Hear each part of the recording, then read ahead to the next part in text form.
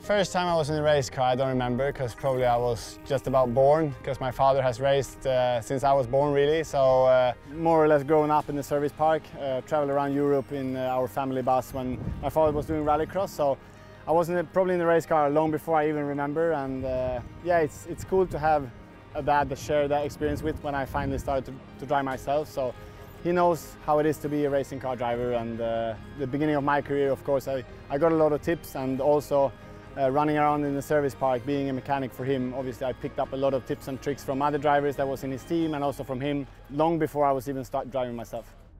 The very first time I did a shakedown on the car that I was supposed to drive that weekend was actually on a track that I've been many times with my father before.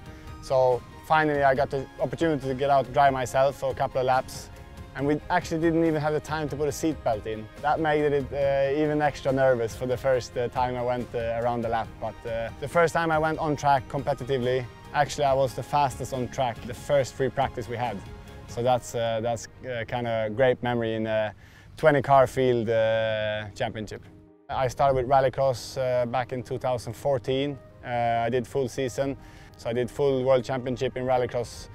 15 with the third place, 16 with P2 in the championship, then starting off 17, 18, winning the world championship in rallycross. Tried out some touring car racing internationally 2019 with WTCR, and then back to rallycross for 2021 and won back-to-back titles again. For last season, I think we came very well prepared, and I think me and Molly worked very well together from the start of the season, and in the end being able to win the first event and also to win the championship the first year as a team with so many new people that you meet, and in the end of the season you actually get like a family, so that was very, very cool.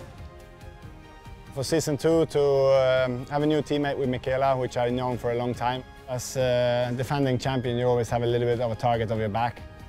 It's going to be tough, and there's many more teams out there which is very, very fast. So we need to focus on ourselves, and definitely our target is to fight to defend our championship from season 1.